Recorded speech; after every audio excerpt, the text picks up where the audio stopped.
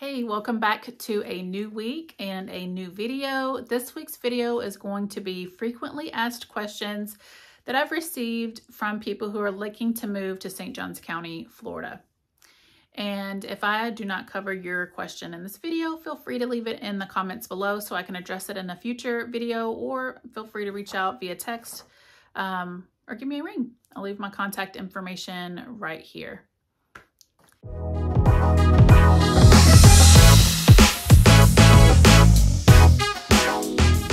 If this is your first time to this channel, I am Melissa Anderson with eXp Realty. I am your St. Johns County, Florida realtor, and each week I try to bring you helpful information about moving to this area.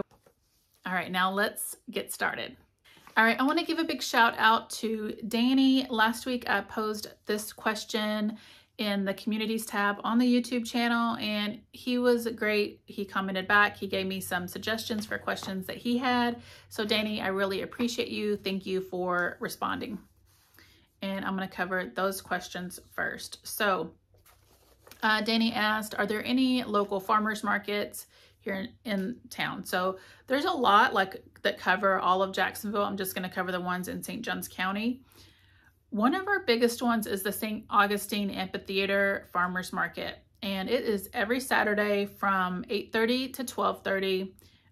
We're gonna a variety of vendors, produce, seasonal goods, baked goods, all those things. And St. Augustine Amphitheater is really nice.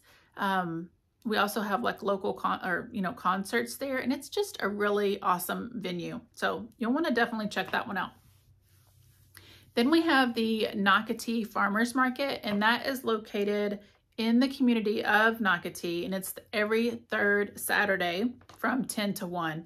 And they have quite a few vendors that turn out, and there's usually, I want to say sometimes there's like a theme to the farmers market. Sometimes they'll have live music, but definitely one to check out because it's rather large and a good variety. Then there's the Volano Beach Market, and this is actually a night market. It's held every third Saturday, so once a month, but it's night, so 4 to 8 p.m. And again, you can still find fresh produce, all of that types of stuff, and then lots of vendors like local artists. Then one that's really close here is the Beach Walk Farmers Market. So this one recently started not too long ago. And so it's actually in the Beach Walk community off of County Road 210, which is, also across from Beacon Lake. And that is on the first Saturday of every month from 10 to 2. So they have food, music, produce. Okay, another question Danny asked was about, are there like mold issues in homes? And I could see where that would be a concern, especially like if we have a rainy, wet season, maybe, it's humid here. I don't think it's as humid as some climates down south, but, we definitely have our humidity. And I would say maybe for older homes, this might be a concern. It's something that you might want to get checked out, especially if there's older windows, that, aren't as energy efficient, that could let moisture in. Yeah, or, prior leaks, anything like that. Maybe if the home was, say, in a flood zone, and, yeah, I would definitely, you'll want to have that inspected. But as overall, yeah, it's definitely not wet enough or humid enough for that, where you're just going to have mold growing in the homes. If you're coming from a location where you're not used to the humidity, you might want to look into getting like a dehumidifier for your home to kind of help control that, because you want to keep the humidity levels in your home below 60%. And so a dehumidifier can help reduce the moisture. You want to keep your home well ventilated. You also want to make sure that you're servicing your HVAC unit, changing out the filters, flushing it every month. And those things will definitely help. Another question, and someone posted this question on one of the videos, and that was, how much on, how much is like say full-time daycare here. So this is just from information I was able to research. And again, this could vary. You'll definitely want to call around to different locations, but in St. Johns County, it was looking like the average was $200 to $300 per week for full-time daycare. Property tax increases. If you're coming from an area maybe where you're concerned they continue to hike up the property taxes each year. So, here in Florida, we have the homestead exemption, and it's a tax savings, and you'll definitely want to apply. As long as it's your full-time primary residence, you can apply, and you'll want to apply before March 1st of the following year that you've purchased the home. You can apply online or at the property appraiser's office. And once you file for that exemption, the tax, you cannot increase by more than say 3% each year. So that's kind of a protection there. And then of course, if you have any sort of disability, if you have veteran disability, all of those, there's also an additional property tax savings that you'll want to look into. And I'll post the link in the description below if you want to check that out even more. Another question that gets brought up a lot is homeowners insurance. What is the average homeowners insurance here in St. Johns County? And the average, I would say, is between $150 and $160 a month. Again, this could vary depending on who your insurance provider is, your home's location, there's variables, right? So, but I would say, just to give you a number, $150 to $160 is probably about the average for homeowners insurance. All right, and you guys probably already know what this next question I get all the time, and that's hurricanes. So I can see where you would be nervous coming from maybe a location that doesn't have hurricanes. And I found a really interesting fact. And so this area, Northeast Florida, which is a massive area, and you guys know I've said like Jacksonville in of itself is the largest city by land. It's the largest in the United States. So land-wise. So this area is huge in Northeast Florida. So the hurricane scale, like the category scale, was introduced 167 years ago.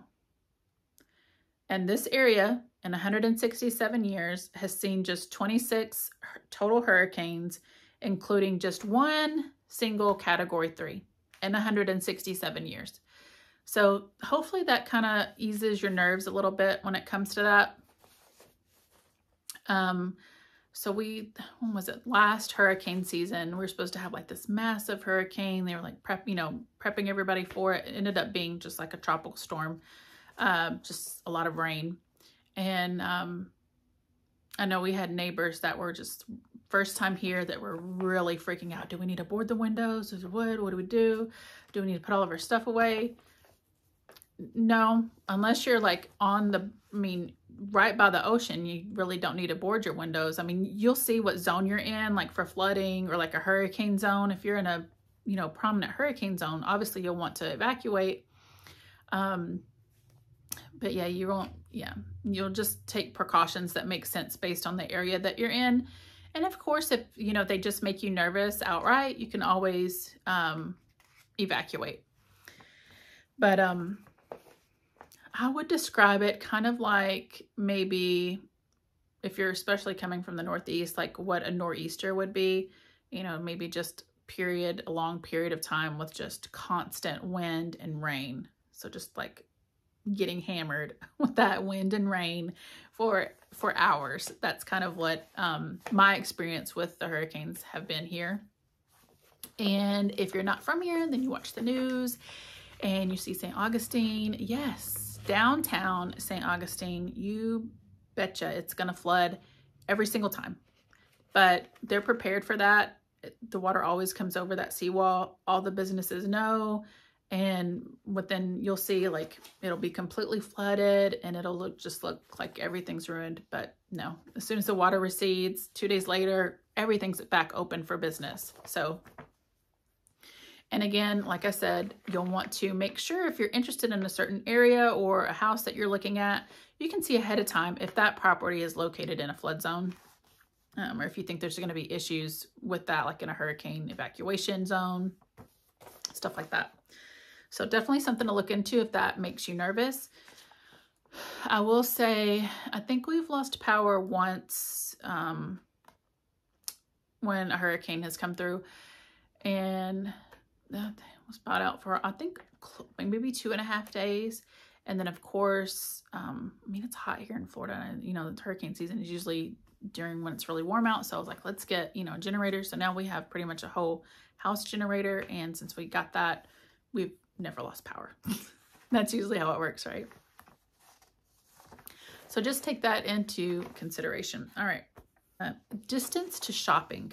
Now, that's another question that's brought up, just because if you come to St. Johns County and you're looking at these different neighborhoods, especially the newer ones, things seem really spaced out. So we're all, you know, this area is under a growing phase. Everything's getting built up. Wherever you choose to live, you're not going to be that far away from a grocery store, which is usually a Publix. However, for like Walmart or Target, I would say looking at 20 minutes to get to those types of stores, at least. I think that is about all of the questions that I had recently that people brought up.